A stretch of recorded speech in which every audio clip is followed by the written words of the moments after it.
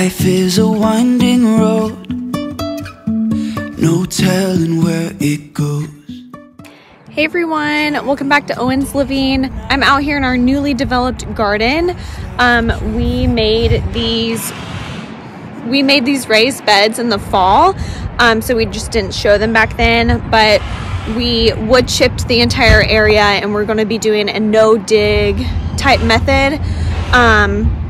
But today we have another section that we need to finish before we start planting this spring, and Dave is going to be showing you how we made these raised beds, and we're going to be making one more for you. This is the last area that we're going to be putting another raised bed, and we're going to be doing a keyhole shape, so U-shaped, and we're going to be planting a lot this spring. Everything in here should be full. We are going to be getting compost soon to fill up our beds, and then after that we'll just have to top it off each year. So it's kind of a more expensive cost up front, but honestly making these raised beds costs next to nothing, and we'll kind of explain how we got our wood and all that kind of stuff.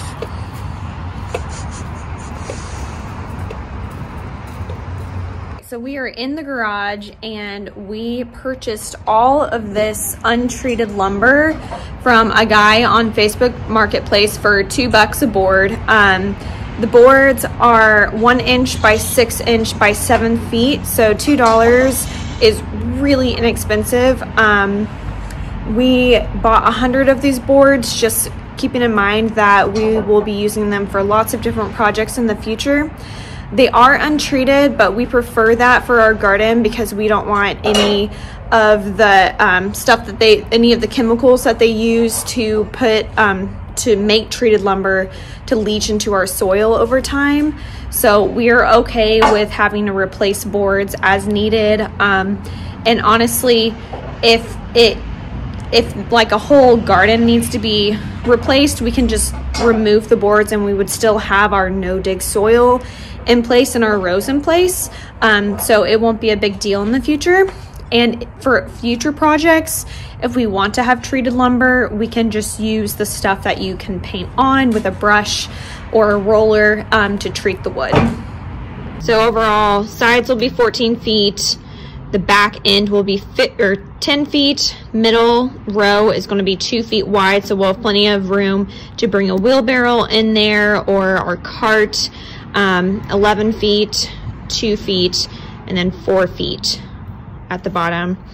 And to match our other beds, I did incorporate a little flower box at the end of each row. I'm going to be putting flowers that I've grown indoors out here just to attract some pollinators and that sort of thing.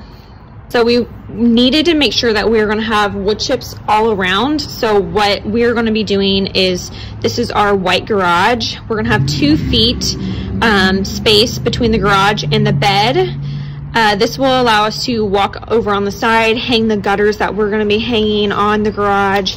And then we're going to have like a 1 foot wood chip path around these two edges, and then this black part is going to be a dirt edge, and that is going to just help us suppress the weeds, keep the weeds out because we've got really weedy grass, and it'll also give Dave a cleaner edge to mow on, which I'm sure he will greatly appreciate me he's letting me take over part of the backyard with my gardening. So that's the least I could do for him. The way that we made this area was during the fall, I scoped out free cardboard boxes from a bunch of different stores in my area. I just called them each morning that I was free and said, hey, do you have any free boxes? And they would set them aside for me, and I would come at a certain time that we agreed upon to pick them up, load them into our car, and I placed this whole area is full of cardboard, so it's still here, but it looks kind of bad right now. We will be taking this up here later this spring and making the dirt path with this first foot into the bed, and then the rest I got free wood chips. A neighbor was taking down a tree and the guys were just going to dump all of the wood chips like in a landfill. They gladly came and put them in our yard. It saved them a trip to the dump, and it saved a bunch of stuff, or a bunch of wood from a landfill, and it gave us free wood chips. Now, the reason why we did this rather than just putting the beds on the grass was because we have extremely invasive weeds that grow in our grass, and they would grow up from the bottom, and all of our beds would be full of weeds within the first few months of us growing stuff. I used the same method that I used with this kind of row over here. If you remember, with these rows over here, we had next to no weeds. I think I weeded these this garden area twice last summer, and it took me a total of 10 minutes each time because there were no weeds growing. We'll eventually take these up. They're pretty rotted by this time, and we're going to replace them with a single layer of board as well. And finally, our lovely magnolia tree that Dave bought me for my first Mother's Day, we are going to be relocating to a different spot in our yard because we don't want it to eventually shade out all of our vegetables growing. And then we are going to be putting a low growing bush of some kind that attracts pollinators. We're thinking maybe like a miniature butterfly bush or something like that, that only gets like 2 feet high or so. I'm not sure.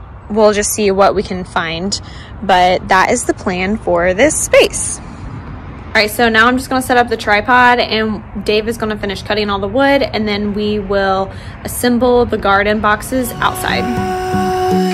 I really wanna know if I'll ever figure out where the road goes. Even if I'm falling down, I will keep on searching for my highs. You can say I lost my mind, I will keep on holding my head high. Even if the sky is falling down.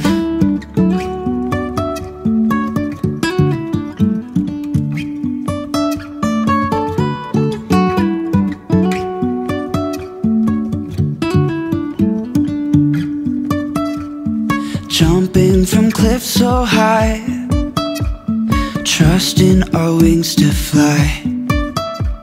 Sometimes we're crashing down, but we get up and start from the ground. So Dave has cut out and made all of our pieces, and now we are going to put it together. If I'll never figure out where the road goes.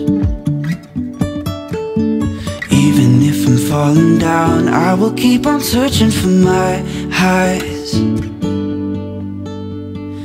You can say I lost my mind, I will keep on holding my head high.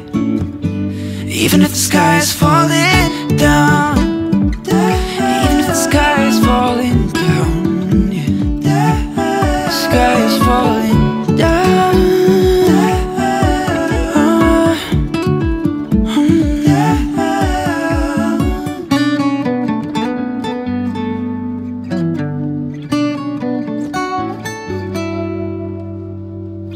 Even if the sky is falling down, even if the sky is falling down, yeah. The sky is falling down. Okay guys, and here is the final project.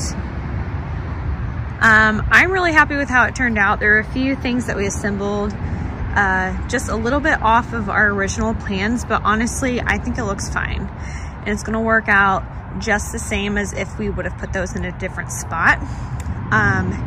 The other thing that we're gonna have to do before we put soil in here, or right after at least, is build up the wood chips around the edges of these. Otherwise, when it rains, all of the compost will come out of the bottom. you can kind of see that we did that over here. So we basically have at least half a board buried, if not a full board buried under wood chips. So we'll just go through and do the same thing with the keyhole bed as we did with the other ones. Okay guys, we'll keep you updated when we put in compost and start planting stuff, but thanks for watching this video. Please give it a thumbs up and subscribe to our channel. We will see you guys next time. Bye. The sky is falling down.